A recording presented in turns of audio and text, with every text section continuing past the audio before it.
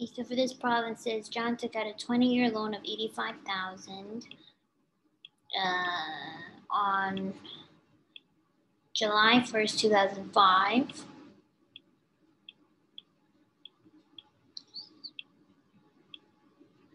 At an annual nominal interest rate of 6% compounded monthly, so 6 divided by 12, so 0.5%. And the loan by level, so X at 4.5%. It's monthly, so 12 times 20, 240. Okay, so let's find X. This is my calculator. We'll do 85,000 as the value, 0.5 as the interest rate, 240 as the number of years, 0 as the value, payment. So we're going to find out that the payments are 608.97. Now, then the loan was to be paid by level monthly payments at the end of each month, first payment on July 31st. Okay. So first payment would occur on the 31st, okay, of 2005. Now, right after the regular monthly payment on June 30, 2009, so substantial years have passed. John refinanced the loan at a new annual nominal rate of 5.4% monthly, and the remaining balance will be paid with monthly payments beginning this year, this date. The amount of each payment is $500 except for a final child payment, and we want to calculate the date of John's last payment. Okay, so this is a decorated balloon drop payment type problem. So we did find the level payments, right? But it says that right after this regular monthly payment occurring at this date, John refinanced the loan. So now, first of all, we want to find out how many payments have occurred between this interval. Or basically, we want to find out what the outstanding balance is of the loan by this date to refinance the whole loan completely. So now,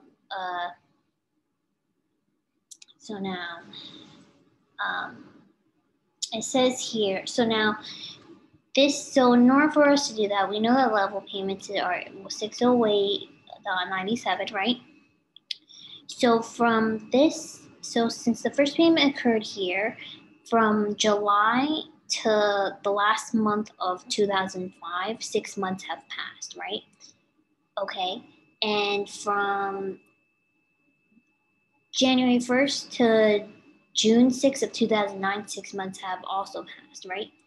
And between years 2005 to 2009, 6, 7, 8, 3 years have passed. So if we put it all together, we estimate that 4 years have elapsed between these dates. And payments are occurring monthly, right? So 4 years of payments, so 4 times 12 is 48, right?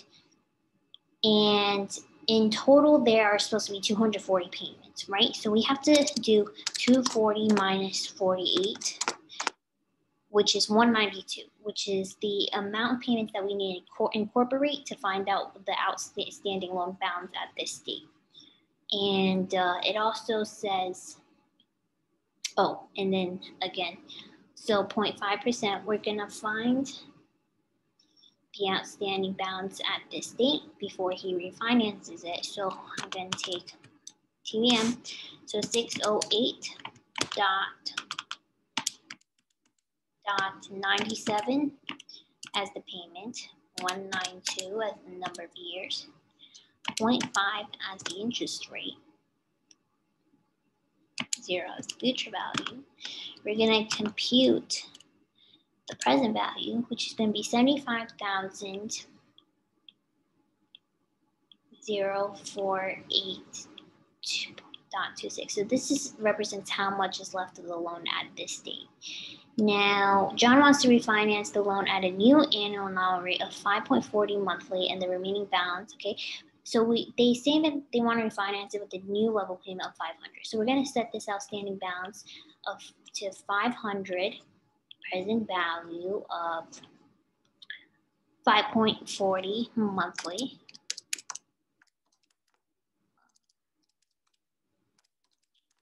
It's going to be 0.45%. And again, the first rule of solving drop payment type problems is that we always want to leave the variable n unknown to find it, right? So we're going to do 75,048.26 as the present value, 500 as the payment, 0.45 as the interest rate, 0 as the future value. We're going to compute present value is going to be 64,189. Oh no, we're gonna have to compute the number of years. Sorry. So 75,048.26 as the present value, 500 as the payment, 5 as the interest rate, 0 as the future value. We're gonna compute the number of years. We're gonna get 250.62 as the number of years, right? Now we need to find out how much of these payments consist of in relation to how many payments or years have passed to find the date of the last payment, right? Well, we know that this denotes that there will be 250 full payments of 500 and one last drop payment that will compensate for 0.62. So now what we can do now is that, well, it says that beginning July 31st, 2009, that's when it's going to be refinanced, right? So we have a half a year left of 2009, right? So we know that, well, if I were to do 250.62 divided by 12, it would consist of 20 point, well, no, first of all, I could, so 250 payments and then 6.62 extra, right? So in order to get rid of 2009, since a half of 2009 already occurred, I'm going to do 250.62 minus 6 payments to simplify to 244.62. Then I'm going to divide 244.62 by 12 to find how many years have passed. So I get 20.385, right? So from 2009 that we've already finished with, we ending up with January 1st, 2010, right?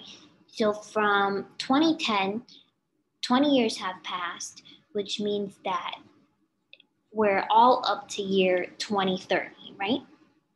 So that means that we can cross out this, and this, right? Now, if 20 years have passed, and we're all up to 2030, again, we still have one more drop payment occurring that will compensate for 0.385. So again, the question is, when will this drop payment occur? It will occur in the time interval of 251, right? So again, well, we did 251 minus 6 to compensate for 2009. So I guess when we subtract 6 from here, we're going to get 245. Then we're going to divide this by 12. And then we'll find that we have 20.41 payments involved. Then we plus 20 to the 2010. We end up getting up to 2030, right?